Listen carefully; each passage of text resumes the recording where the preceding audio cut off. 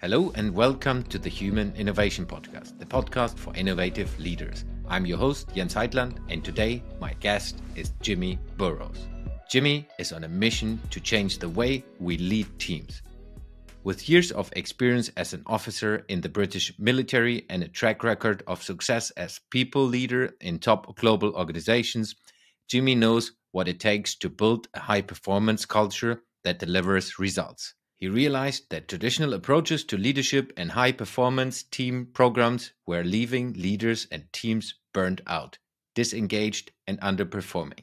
That's why Jimmy and his team of experts from diverse industries have developed a proven approach to building high-performance cultures that deliver profits, engage staff, and prevent burnout. Based on years of research and hands-on experience, this is his second appearance after episode number 179, where we go deeper into his new book, Beat Burnout, Ignite Performance. Please welcome to the show, Jimmy Burroughes.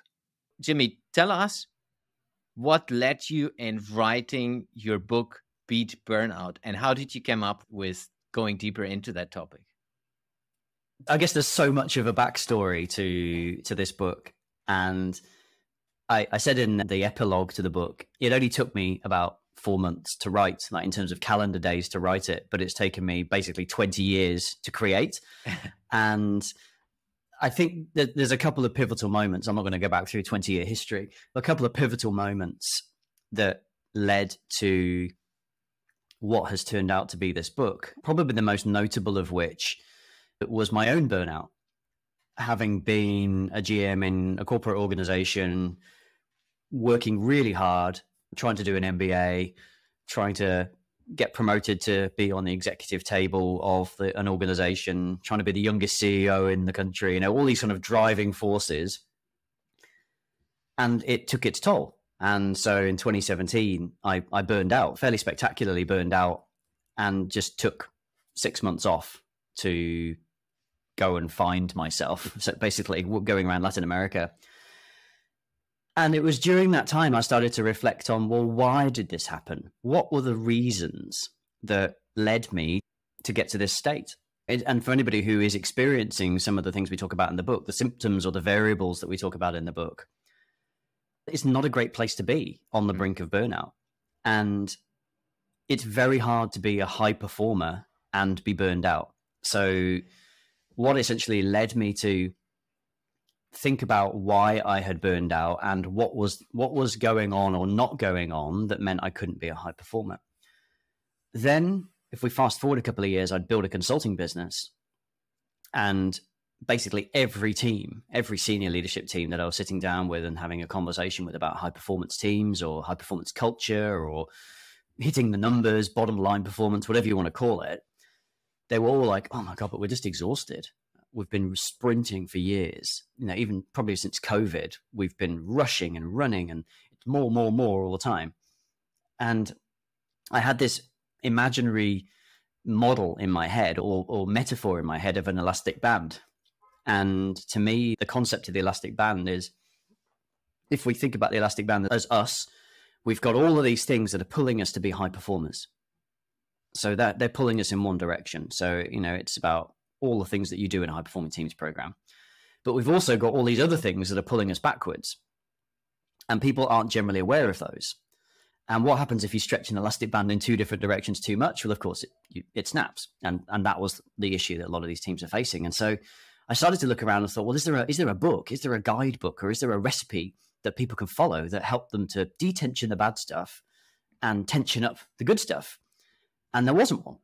There are lots of, 5 dysfunctions of a team and high performing teams books, but there was nothing that talked about this kind of elastic band concept and how we could reduce the tension in one area and increase the tension in one area, but making them almost the same variables. So I had to try and create that.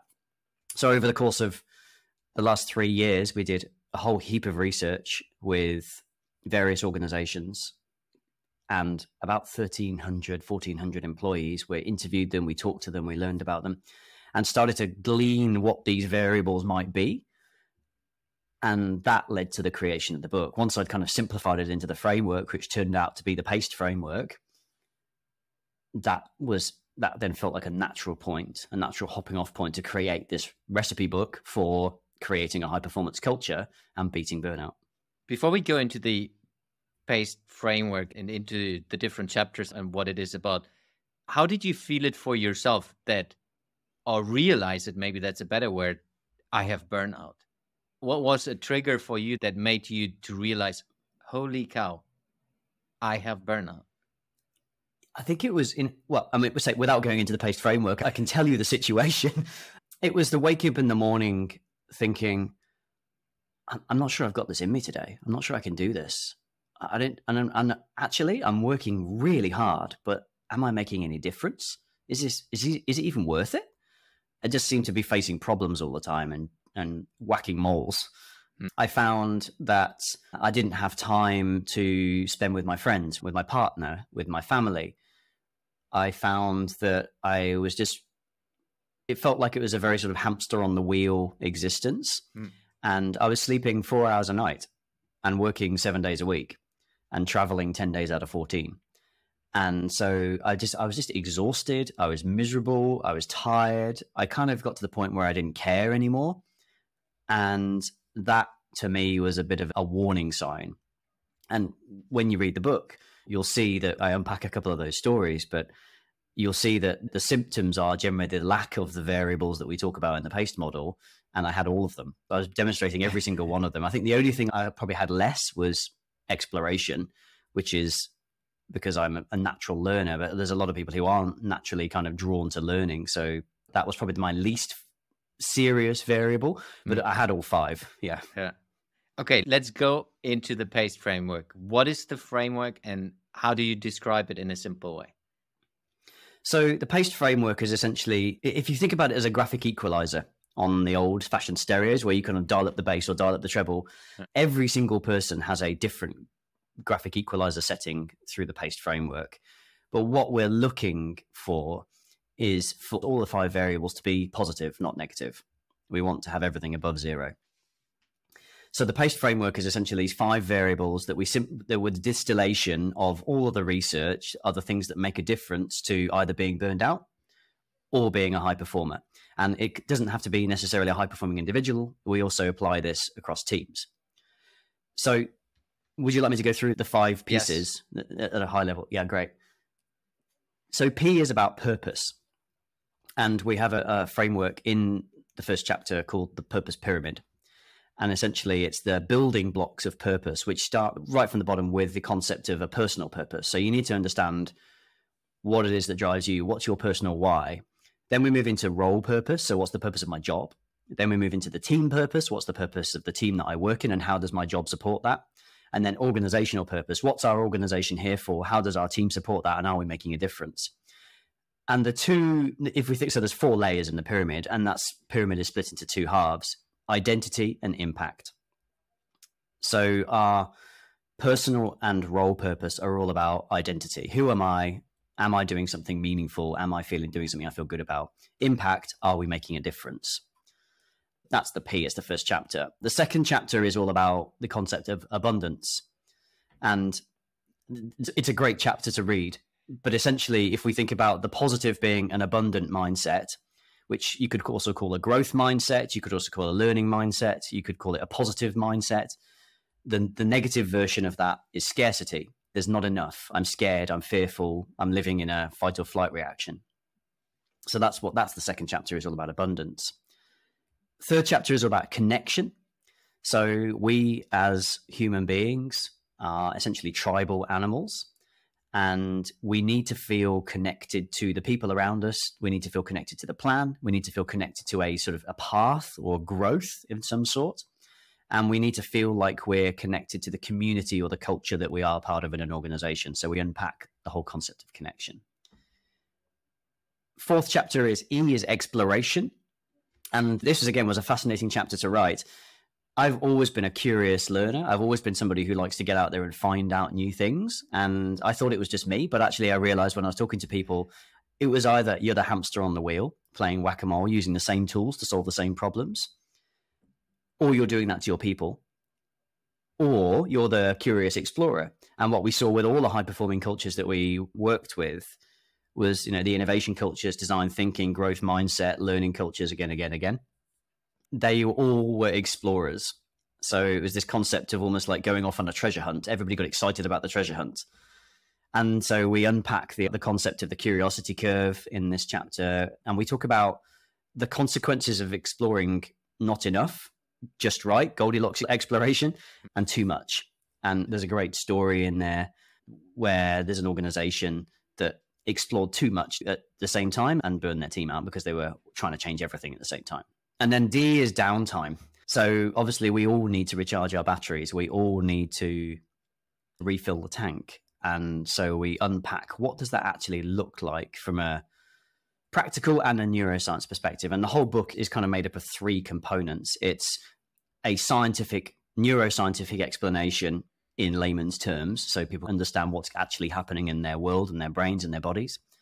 There's generally a story in every section, which is a real life example, whether that's from my own experience or from our research experience. And then there's the answer, what can you do about it, in the action tips. So that's the 5 chapters and the construct of the book. Yeah. I love this story aspect. And you sent the chapter 1 to me to read and prepare to this episode. I really love how you explained the story of Charles, who is the person that's part of the story in chapter 1. And I love Charles. And really going into a couple of details. And at least for me, it was, you see yourself in this when you read that. And that's always helpful when you go into complex topics. Like I said already in the intro, the framework helps. And then you go deeper into other frameworks as part of the chapter, which helps people to understand things in a more simpler way. Let's go through the chapters again in a little bit more details. So if we talk about Charles, and what I liked about that chapter was, how do you get started with your own purpose before you even think about all others? Because leaders out there, if you're in a management organization, like both of us have been, it's all about how do you get the pace into the organization? How do you make things fast? And the person you think least of is yourself. And you start in the beginning, hey, find out your own purpose. So why did you start with that? And how did you lead your own writing and the development of the book, starting from the own purpose into the rest? There's 2 things that spring to mind immediately to answer that question. Why do you start with your own personal purpose? If you want to run a marathon, or you want to lift a car, or you want to climb a mountain, it's much easier to do that if that's part of you. If you have committed your whole self and your whole being to that task. The same thing applies in business. If you want to run an organization, if you want to be the CEO of an organization, or you want to be on that top table, or you just want to be successful and deliver high performance, it's much easier if your whole being and your whole soul are committed to that task. So you have to know what your being and your soul are. You have to know what the values are. You have to understand what are your driving motivators. What's your why? Because when it gets hard, it's the why that pulls you through. It's not you can be determined, but determination gets tired. You can be committed, but the commitment gets tired. And so when the chips are down and when you are exhausted and burning out, it's the why that pulls you through. It's the purpose. So what we encourage people to do is to go and find their personal purpose first. And generally your personal purpose is made up of 2 key components. It's made up of we call them trauma experiences, but essentially it's the things that happened to you when you were a kid that made you want to make a difference later in life. So in Charles's example, he came from a very working class family, and his mum was essentially trying to find the money to feed the family, multiple siblings, very busy family. His dad had 2 jobs, and he grew up super, super poor. So he never had the opportunity to go to restaurants, to go to events, to go to any sort of fancy locations. And so for him, the thing I'm going to make a difference to was focused on giving people great experiences, making like those moments of joy for people. And obviously he ended up running this events catering business. So it's like the traumatic experiences that make you want to make a difference. The other side of it is the things that you hold in high esteem or that you really value. And the reason we have the word values is because you value them. And so that's the kind of the positive examples of purpose. So for Charles, it was his mum, and I don't want to kind of tell all the stories in the book, but it was his mum doing something really special for his birthday that was not expensive, but was really well considered. It was the concept of his parents working really hard. It was the way they created a family vibe and a family atmosphere for him and his siblings. And so for Charles, the positive value was hospitality and hard work and creating wonderful moments. So it's very hard to be a high performer unless you understand what those things are about yourself. And what we see very frequently with people who are burned out, who aren't clear on their purpose, is they have what we call cognitive dissonance. And it's essentially, I'm doing one thing, but I'm thinking and feeling something different, and they are at loggerheads with one another. When we get really clear with people, and there's an activity in the book and the action tips that people can go through to help them understand what their personal purpose is, and then subsequently what their role purpose and team and organizational purpose is, then it gives you the ability to go, well, actually, am I in the right role based on my traumatic experiences and my values? Am I doing the right things? Is my why aligned with what I'm actually trying to do on this planet, like the impact I'm trying to make on this planet? It was almost serendipitous to meet Charles because he was literally the embodiment of the things I was thinking about. Yeah. So I found it really fascinating to talk to him. And he was, I guess, the muse that I built the purpose chapter around.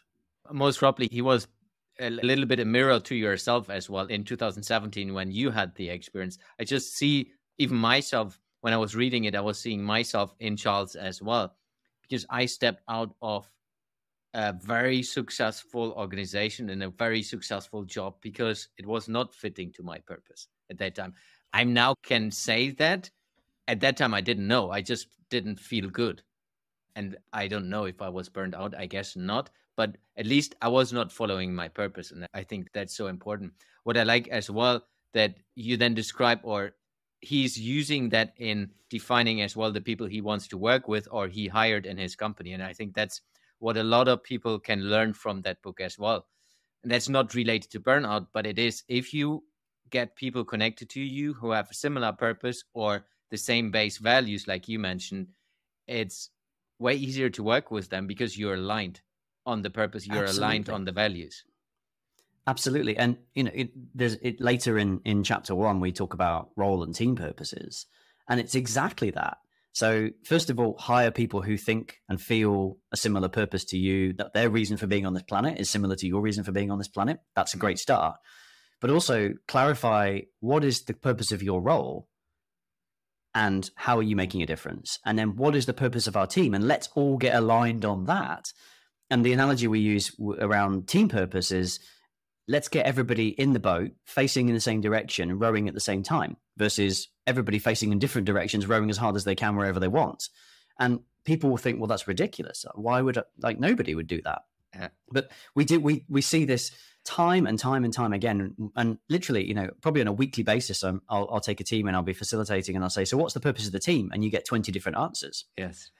But if you ask everybody, do you know what the purpose of the team is? That, oh, yeah, absolutely. Cool. Can you write it down for me? Show me. And we put them on the wall. And then people are like, oh, okay. Yeah, we're not clear. Yeah. And for me, what I love about that, because you work with executive teams, it's not a team that's working on the front line. Maybe it is, but you work as well with executive teams who are leading and guiding huge companies. And if they're not aligned with their purpose, it's definitely not the best thing for the business. You're so right, you know, and it's almost worse, because when and we see this, I say a lot of time, is when you have a team that's not aligned personally, roles, team, and organizationally aligned on purpose, that creates a lot of work for everybody else, because you've got priorities are then not clear. If you haven't got a clear purpose, your priorities can't be clear. So then you're generating extra priorities, essentially, you know, new projects, new initiatives, new ideas, because I think we should be doing this, and I think we should be doing this. It creates extra work for the staff, for the teams around you. Also, it's very hard to create a team ethos if you're all pulling for different things. Yeah. And if your executive team is dysfunctional, and I don't mean dysfunctional in Patrick Lencioni's terms, I mean like it's just not working because you're not clear on purpose.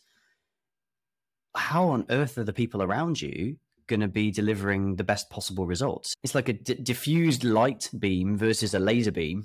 There's the same amount of light coming out, but one's a lot more focused. Definitely. Let's move into chapter number 2, because I would love to cover all chapters and not to give too much away, because I think everyone should read the whole book afterwards. I hope so. That's the goal. So abundance. Give us a little bit understanding the difference between abundance and scarcity. So the analogy we use in the book is the concept of a campfire. And if you imagine, a group of people sitting around a fire, in an abundant world, there's enough firewood for everybody, and it's plentiful. And all you've got to do is just walk over there, pick up some wood and bring it back. And everybody is happy to go and get more wood for the team. In a scarce world, there's maybe one tree on the horizon and everybody's going to fight for it. Everybody's scared that they're going to get cold, so they steal a little bit for themselves. They don't give willingly. And needless to say, because there's less wood in people's minds, the fire goes out and most people get cold. And so what we do in chapter 2 is we unpack this concept of enough or not enough. Abundance is there's enough. Scarcity is there's not enough.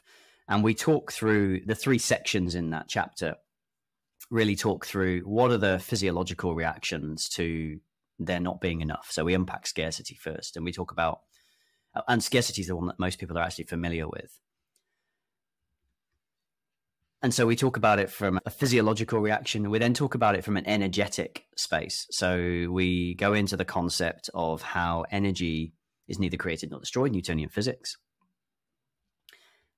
It's just transformed from one form to another. But the scarce person is essentially blocking their own energy. They're blocking their own ability to share their authentic self because they're scared of something. And part of the chapter, one of the sections is around imposter syndrome, and that's being scared of being found out. Well, being scared of being found out is scarcity. I might get fired. I might get let go. I might be found out. People might laugh at me. All scarcity reactions. And the final sort of view on it, how do you become more abundant? What does abundance look like and how do you achieve that? And realistically, abundance is not happy, clappy, hippy dippy stuff. It's actually growth mindset. It's actually learning. It's actually checking in and putting, I kind of liken it to bringing more wood to the fire, but it's around how do I positively give my energy knowing there's more energy that's going to kind of backfill. It's that whole, if you think about it from a physics perspective, it's the convection current, hot air rises and cold air comes in to fill that, which becomes hot. And so you create this beautiful cycle of energetics. So we unpack that. It's probably the most meta of the 5 chapters. So I try to make it as simple as possible to understand in the course of the book. How do people feel from a burnout that, I guess it is they're thinking about scarcity and are limited by that belief, and through that they're getting into burnout? Or is there an easier way in describing that?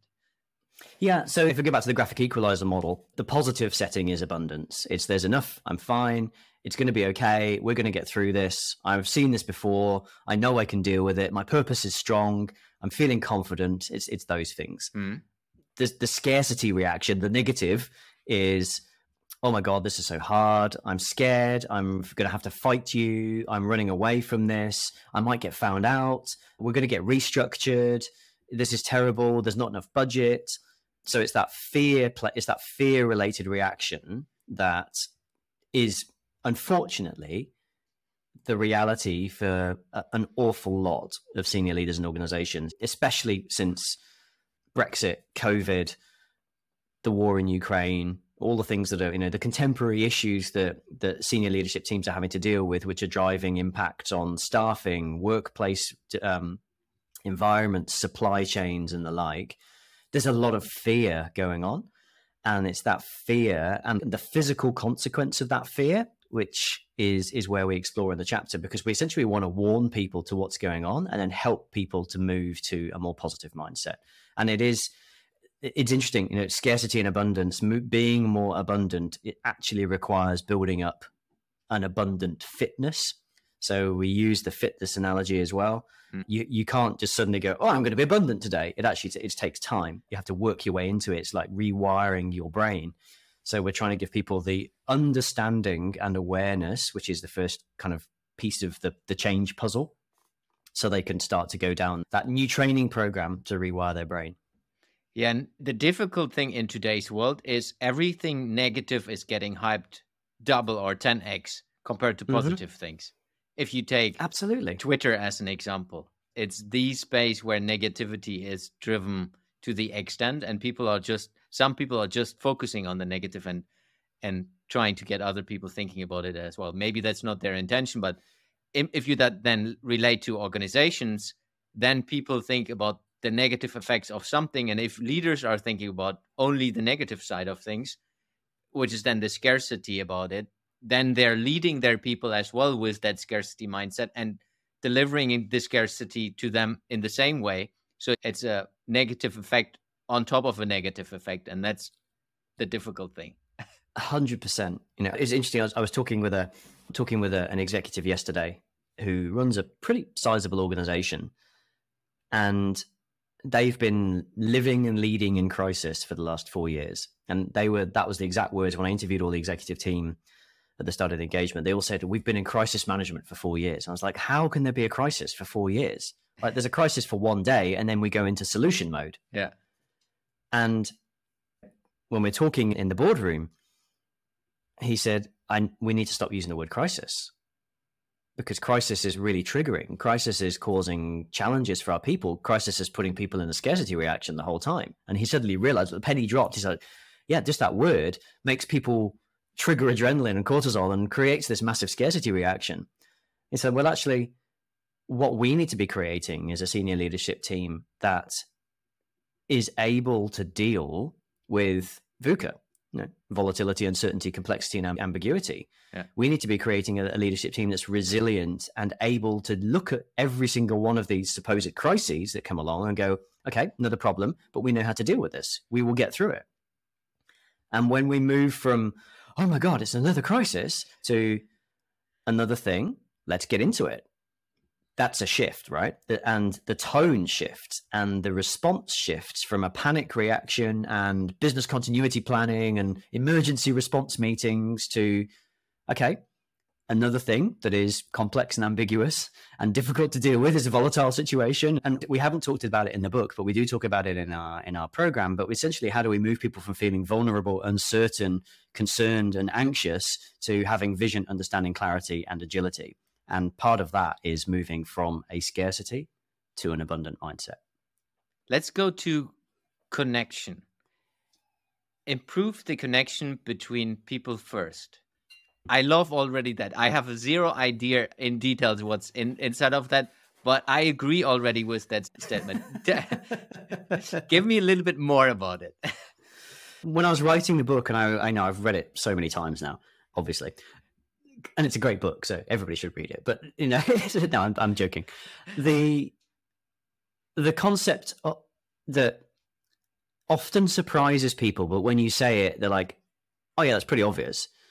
Is we're essentially grown-up monkeys or grown-up cavemen, and I don't mean that in a demeaning way at all. I mean that in an evolutionary term.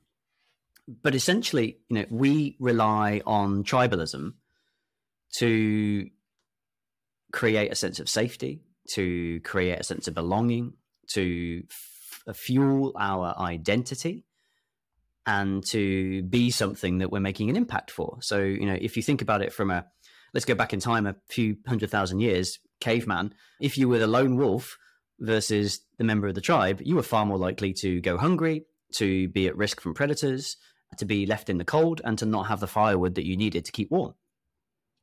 If you were part of the tribe, you had somebody to watch you back, you had some friends, you had some people to tell stories with, you had somebody to watch out for the saber-toothed tiger that might come along, and things were a lot better. You fast forward those a couple of 100,000 years, our brains are essentially exactly the same. Mm-hmm. We just have a different context now. We have a boardroom, not a cave. And our tribal mechanics that work in our brain, so the things that trigger us and put us into a scarcity or an abundant mindset, are exactly the same. So what we talk about in the book is welcoming new people to the organization. How do you onboard them effectively so they feel part of your tribe? And how do you keep them safe? And then the second piece of connecting people is creating networks. So it's building your tribe. And whether that is your internal cultural tribe or whether it's your stakeholder relations tribe, the concepts are the same. You have to go and connect people first. So the role of a leader is twofold. It's onboarding and networking. Yeah. It sounds so simple when you say that. It sounds super obvious, right? Exactly. And this is the thing I find fascinating when I wrote the book. I was like, this all sounds really obvious. Is anybody going to be interested in this? But when you explain it to people, like, oh yeah, it makes sense. And that, I guess, is, you know, is my job, is to I call it turning light bulbs on in people's heads. You know, the stuff was already there. We're just lighting it differently and showing a different view. And so often it is a case of putting it into people's heads in a way they go, oh yeah, and then they can start to make a change. Yeah. Linking this to burnout. So what is the limiting factor of when you are in that situation, or when you are in the connection chapter? Yeah. So for connection, if I feel isolated and alone, I'm not part of the tribe, I feel vulnerable. So if you look at it in terms of the framework, every chapter builds on the previous chapters. So we always start with purpose, then we focus on the abundant mindset, then we focus on connection. So if I'm not connected, I'm in a fearful place because I'm isolated and alone. And this isn't whether you're introverted or extroverted. And we talk about that in the book. This is about, do I feel safe? Do I feel psychologically safe? Am I physically safe? Because I've got some people who are watching my back. If I don't have those connections, then it's very hard to be abundant and it's very hard to live up to my purpose. So you can see how they start to Russian doll sequence together. The other piece of connection, or the other elements of connection chapter, are around connecting people with the plan and connecting people with development. So again, the negative side of that is if I'm not feeling part of the tribe, I feel isolated, I feel scared. If I'm not connected with the plan, I'm not clear. How do I make an impact? How do I know what I'm making an impact towards? How do I live my purpose? I feel scared and I feel worried and I might get fired and this is a terrible situation to be in. So again, we want to connect people with the plan. And we talk about connecting their heads and their hearts. So yes, I intelligently get this, but I'm not really bought into it. It's not aligned with my purpose. So we need to connect their purpose to the plan. And then connecting them with the development. And this is essentially, how do we help people learn and grow into better performance by developing them? And so we want to connect people with opportunities and the chance to grow their network, to explore new things, to increase their experience. And the opposite of that is you join a company, nobody invests in you, you don't get onboarded, you don't know what you're doing. How can you be a high performing culture if your people don't get training? If you know, the only training they do is they get to go on a conference once a year, or they get to go on a course once a year for a day. That's not creating connection. That's not connecting them with development at all. So we want to show leaders, again, tangible physical things they can do and how that works at a neuropsychological, physiological, and a operational level. I love that, because like you said, it's logic if you read it, if you hear it, but it's still not happening. I see it as well when we talk about innovating in organizations, that spending the 2 minutes having a coffee with someone that might be one of the key stakeholders in the future, but not right now, is giving you so much opportunities to get to know them in a better way. And that connection will make you more successful in the future. If we take this as an organization, what I see from an innovation perspective, a lot of organizations are not doing it intentionally. And I think that's where organizations and leadership teams need to get to, doing this intentionally and then throughout the organization, not just, yeah, it happened by accident that we connected in this way and that we put these two people together. 100%. And I think you've hit a real nail on the head that we see in every walk of life, but particularly applies in the corporate organization. You know, the every walk of life piece is, we all know we should eat healthy, exercise well, sleep well, not drink alcohol, not take drugs, you know, eat our vegetables 5 a day, whatever it might be. But how many of us, you know, drink too much wine, skip that workout, have a McDonald's on the way home because we've worked late, or, you know, fast food, whatever it might be, not endorsing any brands in particular. And so it's that I know I should do it, but I don't do it. And what we try to lay out in the book is, hey, you might know all these things. Here's how you do those things to make them super easy and logical. And, you know, everything we offer in the book is based on actually extracts from the Ways of Working program that we run with clients. And all of it is around, like, here's a 1-page guide, or here's a template, or here's a conversation tool, or it's a very simple, oh yeah, I can do that. I understand it now and I can do it. So I'm far more likely to do it when it's not scary. Because again, go back to the scarcity mindset. If it's too hard or too scary, or I perceive it's going to take too long, I won't do it. Whereas if it's confident, easy, and logical, I will. My chances are much higher. Yeah, absolutely. So exploration. Tell us about the exploration and leading us from exploration and curiosity to, are you an overworked employee and employer overworker? Yeah. Get us into that. It's probably my favorite chapter in the whole book, actually. And I think because I've always been like a crazy chemist. The first book I wrote that, unfortunately, I forgot to publish, never did publish, was called The Curious Chemist. And imagine those alchemists back in, you know, the medieval times, and they would sit in their basements and they would mix things together. And the goal was to make gold, right? They would always be trying to make gold, but, you know, they might make purple smoke or brown sludge or nothing, but they tried and they kept trying. And what they would do is they would note down all the little things that they learned along the way. And what we want is our leaders to be doing the same thing. We want them to be trying new things and encouraging their teams to try new things, like these medieval alchemists. And it's not always going to go well, but every time it doesn't go well, you learn something. So in our vernacular, there's no such thing as a failure. There's either a win or a lesson. And so the exploration chapter is really coming at that from a few different angles. First of all, we talk about what is exploration and why is that important? And there's some fascinating research around the concept of innovation, design thinking. We brought in a whole lot of stuff and we distilled it down into this chapter. So we talk about what is exploration, how does that work? The second section of the chapter is what we call the curiosity curve. And this is something that we built a few years ago based on some research by a guy called Dan Kashdan.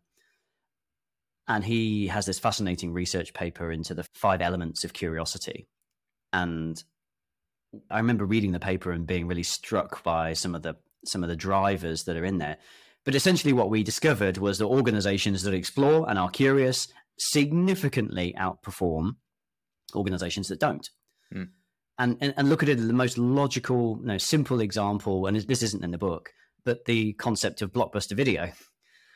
And they didn't explore, and they are now out of business because they had the opportunity to explore online streaming and they were like, that's never going to work. Look at the example of cameras, Kodak. Oh, no, we're not going to do digital. We're going to stick with the purest film. We're not going to explore that. And who has a film camera anymore? We're probably less than 1% of the world has a film camera anymore. So what the curiosity curve section does is it unpacks the 4 different levels of curiosity that organizations can look at, from being really certain. So like, we're not doing anything different. We're not exploring anything different until we're 100% certain, which means basically nothing ever changes. Then we have the cautious organizations. So dip a toe in the water, but don't really commit. And if we don't really commit, the risk is not too high. So that's where we see a lot of organizations sitting. The next phase is what we call the optimal zone in the curve, where you're maximizing opportunity by being curious. So it's like a medium to high appetite to be curious and to explore new things. And then there's obviously too much of anything is a bad thing. We have the chaos zone, which is where let's just explore everything all at the same time and see what happens. And unfortunately, that leads to burnout because people are torn in too many different directions. And if we go back to that, what we talked about in chapter 1, purpose, the purpose is not clear at that point because we're not really sure what we're doing. And there's an example of J.C. Penney in the book, who they tried to change everything at the same time and they didn't know what was working, what wasn't working, and which bits were making a difference. So that's all the positive stuff, right? That's the graphical equalizer above 0. The third section of the chapter is the overworked or overworker. And it was interesting because the negative version of exploration is exploitation. But when we use the word exploitation, it can be quite triggering to boardrooms because it brings up visions of, third world sweatshops. And that was uncomfortable for people. So we use the word overwork instead. And so this section of the chapter really talks about the things that leaders might be doing that are exploiting, with the best possible version of that word, their staff. And so there's some examples in there of organizations that have potentially been accused of doing that and how and why they were doing it. And then it unpacks the multiple reasons, the 6 reasons that leaders can often create burnout, sometimes inadvertently. And this one is more of an awareness build. It's what are the 6 things that you might be doing to your team or that you might be experiencing yourself from your boss that are blocking your exploration and actually leading to exploitation. And so we call it overwork or overworkers. It's quite fascinating that, again, the connection with the other chapters, where if you are living in this chaos that's linked because you're in a scarcity mindset or set up scene and people are not connected, and that's why there's chaos. What I see, it's still quite a lot of organizations who are in chaos. Because, like you said, because of COVID pandemic, all the other changes, artificial intelligence, there's something happening every week, literally, in our world, where either you want to be on top of everything or you don't have a purpose and you're not really sure where you're driving. So that's there. I see a lot of connections. I think it's so important to get leaders and organization understanding the connections between the chapters as well. Not just reading one and then, I get that point, but how this connects throughout is fascinating. You're exactly right, Jens. It just turned out actually that it worked in terms of a word, but the architecture of the chapters was very deliberate in the way that they were put together in the sequence they were. That'll come to light as we talk about downtime. But you're right. There's 2 ways of looking at this current circumstance. There's we're very clear on what we've got to do, and all of us are lined up against that. We know we can cope. We're working together. We're growing together. We're connected together, and we're going to work to find some new ways to overcome these new circumstances. That's the high-performing culture version, right? Or you get what we also see in organizations at the moment, which is, oh my God, there's a new thing. It's really scary. We're not really clear on how we're going to do anything. So we're going to be very reactive. It's terrifying. We're all going to lose our jobs. The company's going to go out of business. We're going to go bust. We're going to have to lay people off. We're going to have to cut costs. I wish those people would just work harder and do stuff, but they're so unskilled. The most important thing we can do is get back to basics and just knuckle down and do what we know works. And you see that, and these are 2 obviously polar opposite examples, and everybody sits somewhere on that spectrum. But we see this in reality in organizations day 100%. In, day out, that everybody sits somewhere on that scale. And I've described, say, 2 extremes, but they're not unreasonable extremes that don't exist. They are realities. And I've worked in organizations supporting the leadership teams that are doing both of those things. And it's fascinating as a consultant, a business advisor, to have the luxury of that visibility and that perspective, and then being able to share that back with organizations and say, hey, this is what I'm seeing, and maybe we can do something to help you. Yeah. Let's go to downtime. Yes. Downtime is the one where, at least for me, when I've seen the outline of the book, that's the obvious one. You need to have downtime, and it's very important for you to build high performance. But I guess it's not that obvious, or maybe it is. Tell us about it. You're completely right. It is. It's 100% obvious. And it's normally the one that people go to first, which is why we left it till last. Look at it. The most basic example. I'm tired. I'm going to take the day off. I'm exhausted. I'm going to go on vacation. And that sounds really sensible. The challenge in downtime is if you take that vacation to recharge your batteries and you come back into a dysfunctional organization that has no purpose, has no abundance, has no connection, has no exploration, it's like trying to build a house on a shaky foundation. The thing's going to fall over again.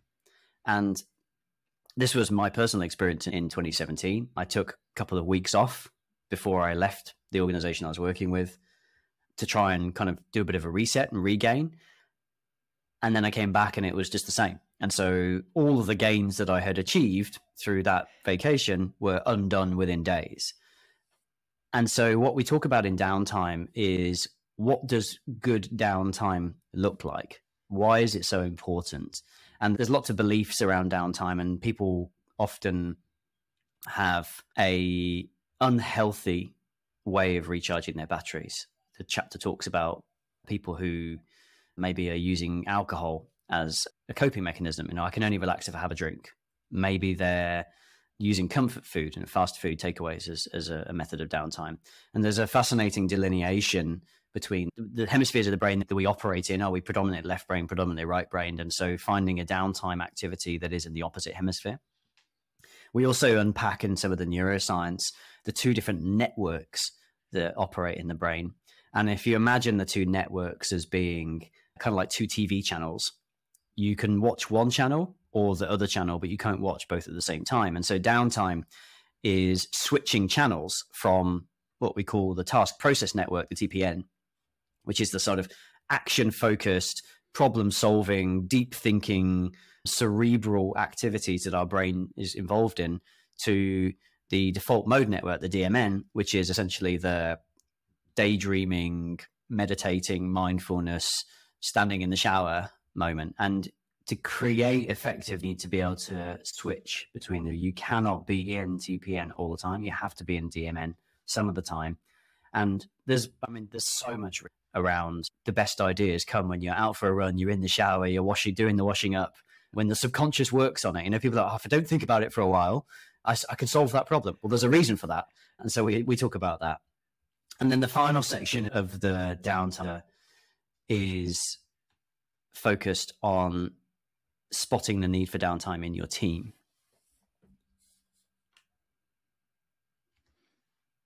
Often as a leader, when we're in it, it can be very hard to see what's going on for those people around us. And we can be very, very hard to spot the burnout that is happening in the team. So we want to give some signs and symptoms that people can pay attention to and look out for that are hopefully going to help. So the third section in the downtime chapter is, I guess, again, it's the helping leaders see what might be right in front of them, but they might not necessarily be paying attention to, because if they're burning out, if they're in a dysfunctional organization, if they want to build a high performance culture, but they're struggling to work out what's required, sometimes we can be a bit narrow in terms of our perspective. And so we talk through an example of a Korean business that I worked with, that there was a specific employee who had gone from kind of individual high performer to really struggling and really burning out for a variety of reasons. And we use that story to illustrate the need as a leader to start paying attention to what's going on in your team. Are they struggling?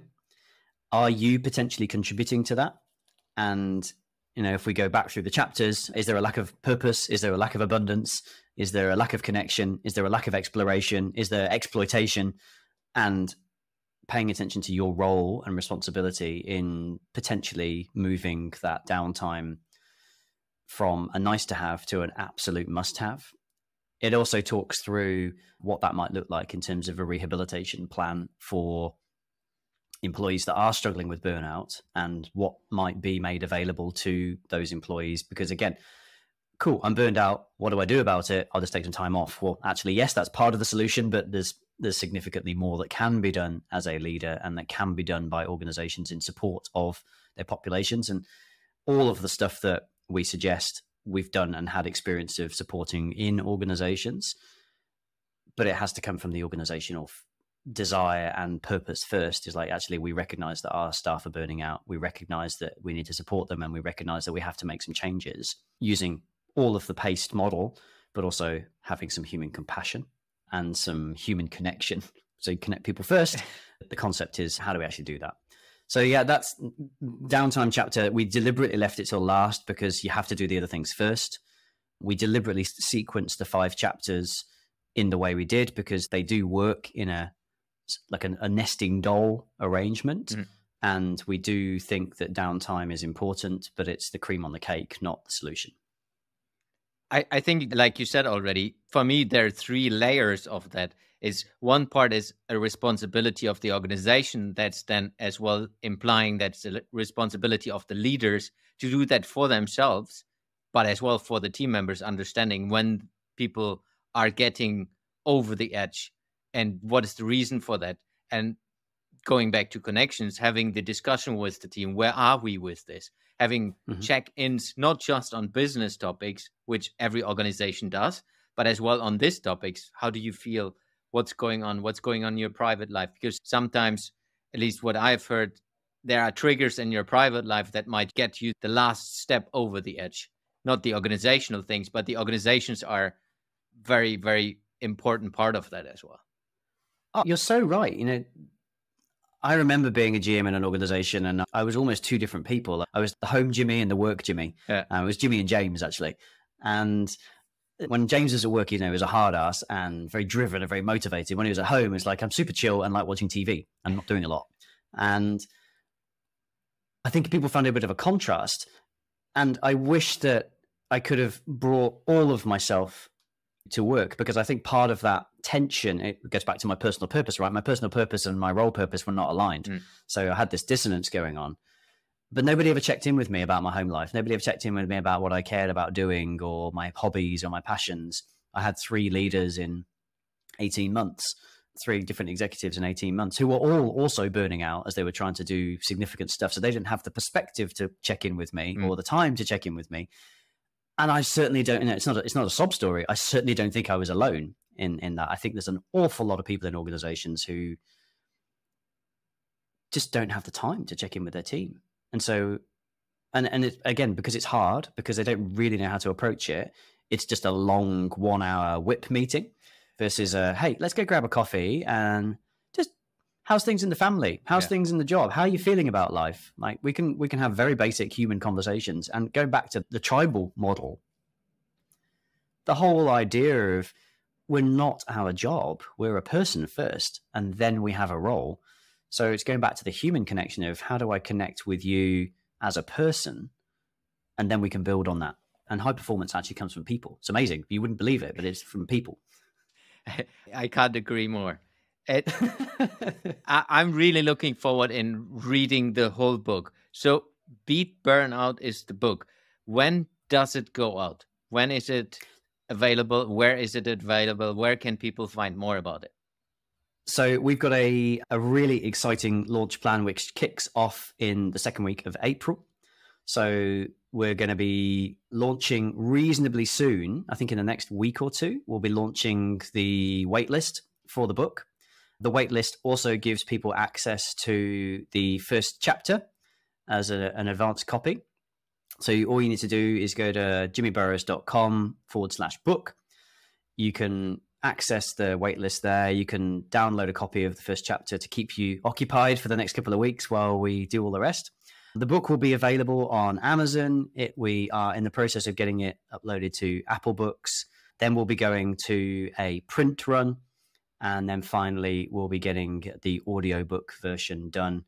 We're having some really exciting time playing with AI book readers versus voiceovers, and whether I may even end up reading it myself because I love reading it. So it's exciting to read. So yeah, anything between now and between second week of April and July is the graduated rollout program. I will put the links into the show notes as always. You can, of course, reach out to Jimmy directly over his website, over LinkedIn maybe as well, if someone is interested in asking questions about these topics, getting some tips. Jimmy, did we forget anything? Action points, we promised. We have to talk about the action points, yes, and the what's next. Oh, yes. So let's start with what's next and then go into the action points. Absolutely. So in terms of the what's next, the whole concept of the book is it's meant to be the leader's playbook. And a playbook is really good if you use it. It's not so good if you buy it and put it on a shelf or buy it and leave it inside your Kindle app. So in terms of the what's next for people who are interested is read the chapters and we're going to talk about the action tips, but take the action tips and actually try them out and be brave, explore, having a go, And you might graze your knees, it might be clunky, it might be uncomfortable, but all of the things that we suggest in the book have all been done multiple times by multiple leaders in multiple organizations and have made significant differences. And we shared some statistics at the start of the book around some of the shifts that we've seen organizations make. But the what's next is obviously go grab the book. We encourage you. But more importantly, use the book. Use it as a guide, use it as a playbook, and use it to support you to have a go at doing some of the things that are going to help you as a leader create a high-performing culture. So, action points. Action tips. How do I find out? So I'm super interested in the one which, how do I find my own purpose? Yeah, every section has action tips, and there's normally between like 5 and 20 per chapter. The purpose one, I agree with you. Let's start with purpose and let's find our own purpose to get the ball rolling, because, you might find out that actually you as a leader are in cognitive dissonance and you aren't aligned to what you want to be doing in life. And so you could spend a lot of time and energy burning yourself out trying to create a high performing culture in somewhere you don't want to be. So let's first of all affirm your commitment to your organization and your role and your inner driving force, your inner why. Let's line those up. So the way to start doing that, and this is described in detail in the book, but essentially it's to start thinking about what are your values? What are those experiences that you went through that made you feel like you needed to make a difference to that part of the world? And what are the really positive value examples that you treasure from your formative years that, again, make you who you are and define the reason why you are on this planet? So you're looking for values, beliefs, experiences, and priorities.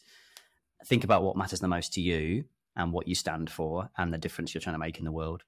That'd be where I'd recommend everybody starts. And that's literally the first action tip in the book. Yeah, love it. I think it's so, so, so important. Anyone listen to this. If you have found your purpose through this action point, let us know. We would be super pleased and eager to learn how did you do that, and just contact us wherever you are connected to us, either in the comments if you see it on YouTube.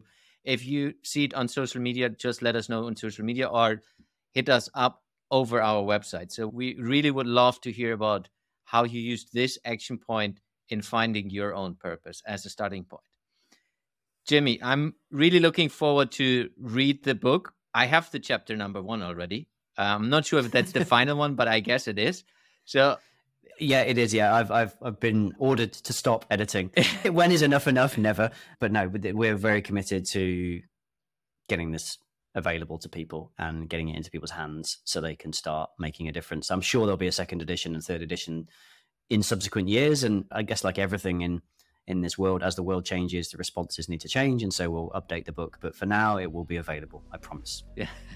So looking forward. Thank you, Jimmy, for spending your Saturday morning with me. Really looking forward to the book, as I said. Thank you very much.